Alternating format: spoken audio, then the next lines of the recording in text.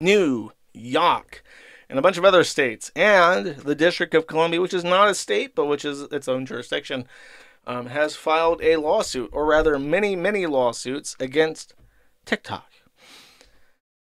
So the body of lawsuit, and I did some research chat into these lawsuits. Here is the basis of what the states are alleging against TikTok. It is actually a mixture of civil offenses and criminal offenses. Some states have criminal offenses for the business, some have civil ones. But they're saying this. The gist is that TikTok is deliberately exploitative of underage people in various different ways. California, in particular, is trying a criminal suit against them for violating COPA or COPPA. I think it's COPA. And COPA is a very old law. I want to say it's from the 1990s that says that you can't process the data, the private information of a person under the age of 13. So one of the only privacy laws that we have in the U.S. is HIPAA and under the age of 13, and that's COPA. And California is alleging that TikTok has been processing the personal information of under 13 people without parental consent, which is, I think, a crime. It's actually a criminal offense to do that. It can carry a big fine and penalty associated. But variously, the suits kind of allege all the same kind of thing in different ways, but they generally say that because when you open the app, it just immediately starts playing a video, and then you swipe and it just keeps playing, and you can do this forever. The autoplay feature and the endless scrolling features are dopamine center exploiters that are not dissimilar from casinos, is what they're saying.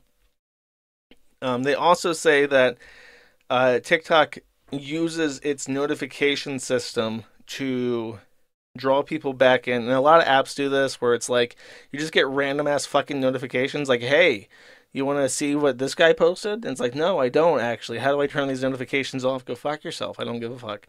But the weaker mind, now obviously my mind, strong, steeled. Things come at me with notifications. I'm like, fuck you. Notifications off, notifications off. But the schwach mind of the youth, they cannot handle it. They're flimsy, malleable, soft, easily broken. And when the Chinese dig their grubby little fingers into their gray matter, they can't help but to comply. So the notifications are also alleged to be a addictive quality to the app that draws their attention even when they're not trying to use TikTok.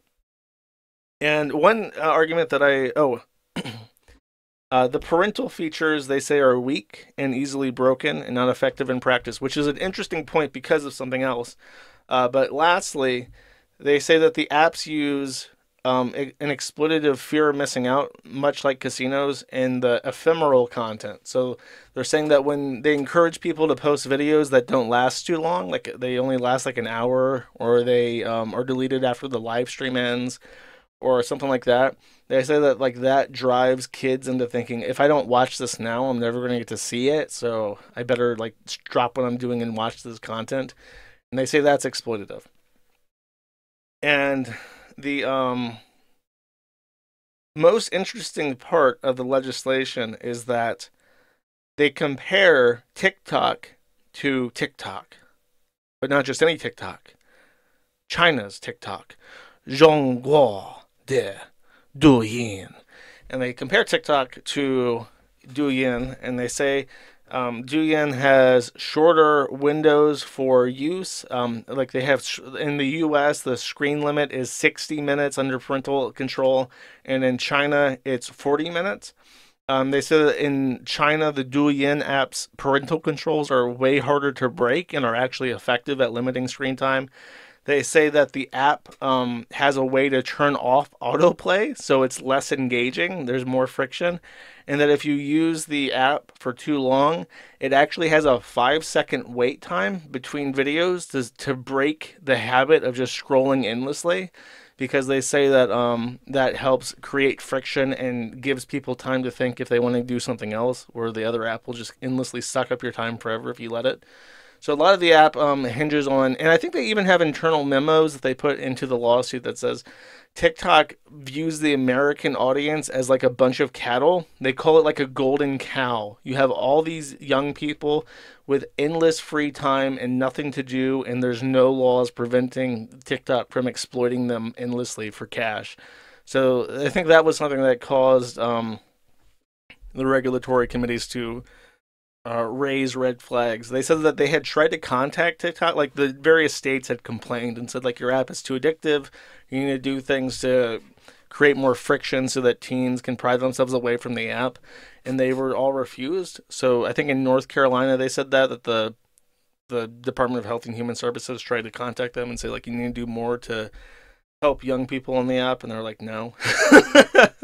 So that's like the totality of all the lawsuits that I had access to. In summary, that's what they're complaining about. Um, and that's it. I hope you found that interesting. I did. I of course, as a person very interested in China, I love hearing little things like that. It makes me laugh. Thank you for watching this clip by Colonel J. This is the King of Bull here. Remember to like and subscribe. Juice!